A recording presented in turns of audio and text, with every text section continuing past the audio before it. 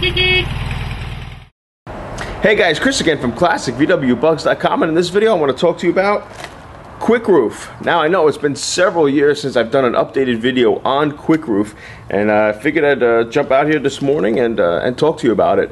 I put out that video probably several years ago, even before I had my shop here, and I was doing my work in my father's garage, the one-car garage, and putting sound deadening in, and I found this stuff on at Home Depot, and it's called Quick Roof. And after several years, that video on YouTube is probably one of my highest hit videos on my YouTube channel. So I'm here to do like a recap, do an updated version of how Quick Roof has been with us and how it's worked. So what you see behind me is a 65 ruby red Build-A-Bug project that we are working on for a client. So we are going to be applying this stuff very soon. One thing I wanted to talk about in this video are some of the questions that I've gotten year after year about Quick Roof. And what's amazing is I get the same questions week after week, month after month, year after year. Chris, does the Quick Roof have an odor? And I've replied so many times in the post with this, but I have not experienced an odor. Never. And I don't think I ever will. You know, I've checked out the other competing say so-called car insulation materials that are out there today that look very similar to Quick Roof, and we've laid them out side by side, and I gotta tell you, they look identical. Now, number one. Number two, when you put your nose to both products, they smell the same. So I really think this Quick Roof stuff has been passed down to other products with just the label on it. So but one of the things that people ask me too is, you know, Chris, can I put the Quick Roof in my my roof area, my cabin area, before I put the headliner in? I don't recommend that. I definitely do believe just keeping it right side up, or worst case scenario, keeping it vertical, like say in the door panel areas. That's the only areas I recommend you putting Quick Roof. People also ask me, Chris, can I put it in the engine compartment? No, don't put it in the engine compartment. Putting it behind the back seat in the luggage compartment is fine. That suffice. You know, you don't have to do it in the engine compartment. Engine compartment, just put the engine tar boards. Okay. The other issue we've run into when it comes to Quick Roof is you can't get it at Home Depot anymore. 2015 we're living in right now, and I cannot get this at Home Depot. They have another product there called Peal Seal, and you can check it out right here. And I bought that stuff before. It's very similar to this stuff, but that stuff I don't particularly like. It's very mushy, and I noticed in the heat, the mushy, the sticky stuff underneath just really started to get kind of real tacky and kind of messy. So I really didn't care for that material. But you can go to Lowe's now and pick up Peal Seal, and it's the same product. Same company makes it. It's basically just a different label around it, and it's in a silver packaging. So you could definitely go to Lowe's now. Before Lowe's got it, I was getting it on Amazon. Just do a Google search, and there's plenty of shops on there online where you could pick up Quick Roof. And some people ask me, you know, how many rolls do I usually need for a Beetle? I don't know.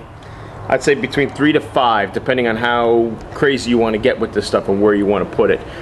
You can get away with probably 3 to 4 rolls if you're just doing the back luggage area and the door panels. But some people want to do the floors and even the front firewall section, so you might need closer to 5 rolls for that.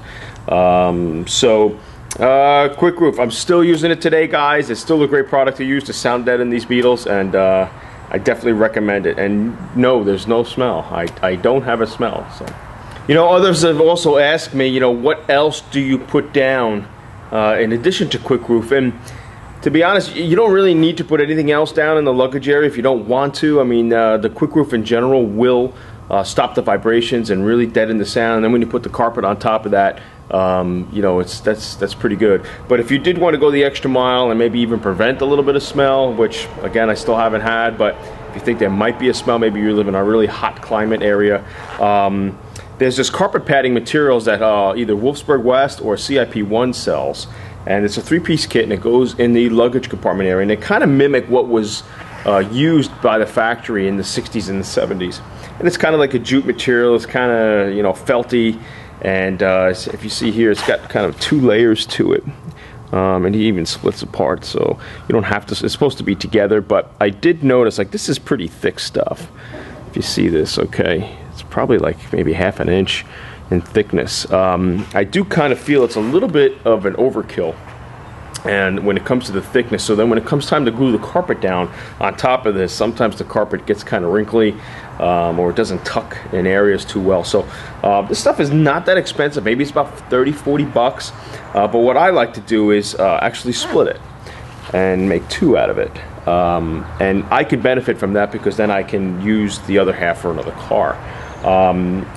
They do give you a center section for the center part of the luggage compartment, and what you could do is if you split that apart, you could then use that for your roof, to deaden the roof, because they always put a jute material in the roof. So that's something that you can do. The side pieces for the wheel hump areas, I mean, you might be able to cut them up and use them somewhere else, but if you want to use the whole piece together, I just, you know, keep in mind it's a little thick to my taste, but and that's some good deadening right there too. So I like to use that on top of the quick roof, and that's pretty much all you need. I mean, you don't really need all that much. It's just cutting down vibration, and I've done that, you know, with the earlier bugs, even into the later bugs, and it really quiets the ride.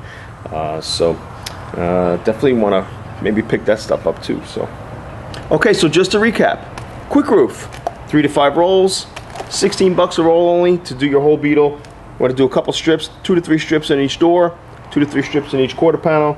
You got strips on the back luggage compartment, over the wheel humps, and that's really all you need. You don't need much else than that. If you want to go further and put them on the floor pans and put them in the front firewall section, that's good. That's okay too. But I want my doors to close and sound real nice, not have a tinny sound, and I want to deaden the motor sound. So that's all I really use it for. So I can get away with 3 to 4 rolls at that point. So, and it's still $16 a roll. Guys, you can't go wrong. As compared to the high-end products, which is going to cost you into the hundreds of dollars to do your car. So that's it, guys. Great product. I still use it. No smell. It's kick-ass. What else could I say? So, and I don't get endorsed for this. I don't get any payment for this at all. So anyway, Chris at classicvwbugs.com, or visit my website, www.classicvwbugs.com. Peace.